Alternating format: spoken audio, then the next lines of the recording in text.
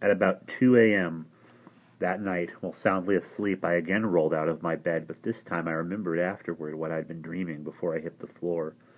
It was a nightmare, all right, and it was about my stamp collection. Something had happened to it. The design on 2 sets of my stamps had changed in a dreadful way without my knowing when or how.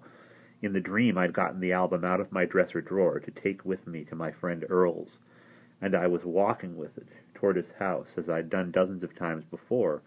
Earl Axman was 10, and in the 5th grade. He lived with his mother in the new 4-story yellow brick apartment house, built 3 years earlier on the large empty lot near the corner of Chancellor and Summit, diagonally across from the grade school. Before that, he'd lived in New York. His father was a musician with the Glenn Gray Casa Loma Orchestra, Cy Axman, who played tenor saxophone beside Glenn Gray's alto.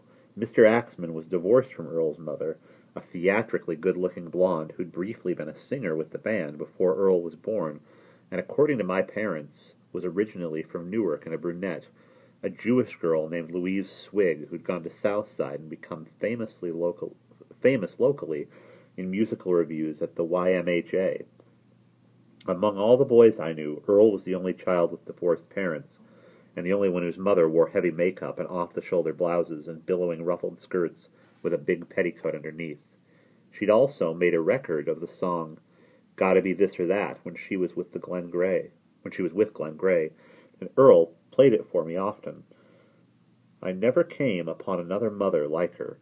Earl didn't call her Ma or Mom. He called her, scandalously, Louise. She had a closet in her bedroom full of those petticoats, and when Earl and I were alone together in his house, he'd show them to me. He even let me touch one once, whispering, while I waited to decide whether to do it. "Whatever you want." Then he opened a drawer and showed me her brassieres, and offered to let me touch one of those, but that I declined. I was still young enough to admire a brassiere from afar. His parents each gave him a full $1 a week to spend on stamps, and when the Casa Loma Orchestra wasn't playing in New York and was out touring, Mr. Axman sent Earl envelopes with airmail stamps postmarked from cities everywhere.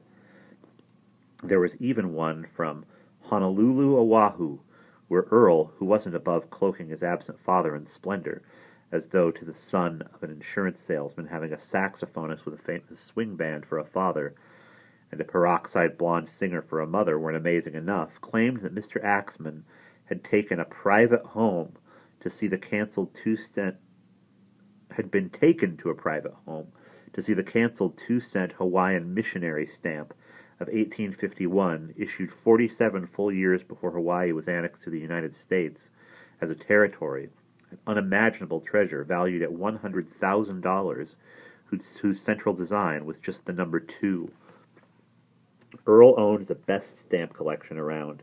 He taught me everything practical and everything esoteric that I learned as a small kid about stamps, about their history, about collecting mint versus used, about technical matters like paper, printing, color gum, overprints, grills, and special printing, about the great forgeries and design errors, and, prodigious pedant that he was, had begun my education by telling me about the French collector, Monsieur Herpin, who coined the word philately, explaining its derivation from 2 Greek words, the second of which, ataleia, meaning freedom from tax, never quite made sense to me. And whenever we'd finished up in his kitchen with our stamps, and he was momentarily done with his domineering, he'd giggle and say, "Now let's do something awful," which was how I got to see his mother's underwear. In the dream, I was walking to Earl's with my stamp album clutched to my chest. When someone shouted my name and began chasing me, I ducked into an alleyway and scurried back into one of the garages to hide and to check the album for stamps that might have come loose from their hinges, when, fleeing my pursuer, I'd stumbled and dropped the album on the very spot on the sidewalk where we regularly played I Declare War. When I opened to my 1932 Washington bicentennials, 12 stamps ranging in denomination from the half-cent dark brown to the 2-cent yellow, I was stunned. Washington wasn't on the stamps anymore. Unchanged, the top of each stamp, lettered in what I'd learned to recognize as white-faced Roman, and spaced out on either one or two lines was the legend, United States Postage. The colors of the stamps were unchanged as well. The 2-cent red, the 5-cent blue, the 8-cent olive green, and so on. All the stamps were the same regulation size, and the frames for the portraits remained individually designed as they were in the original set, but instead of a different portrait of Washington on each of the 12 stamps, the portraits were now the same and no longer of Washington, but of Hitler, and on the ribbon beneath each portrait was no longer the name Washington either. Whether the ribbon was curved downward, as on 1/2-cent stamp, and as on the 1/2-cent stamp, and the 6th, or curved upward, as on the 4, the 5, the 7, and the 10, or straight with raised ends, as on the 1, the 1 1/2, the 2, the 3, the 8, and the 9, the name lettered across the ribbon was Hitler. It was when I looked next to the album's facing page to see what, if anything, had happened to my 1934 National Park set of 10 that I fell out of bed and woke up on the floor, this time screaming.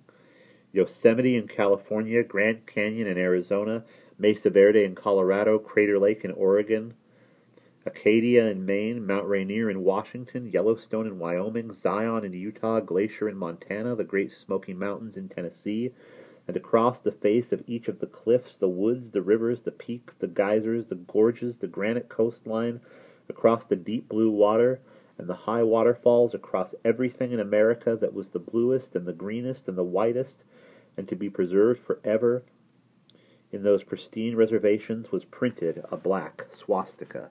And that is the end of Chapter 1.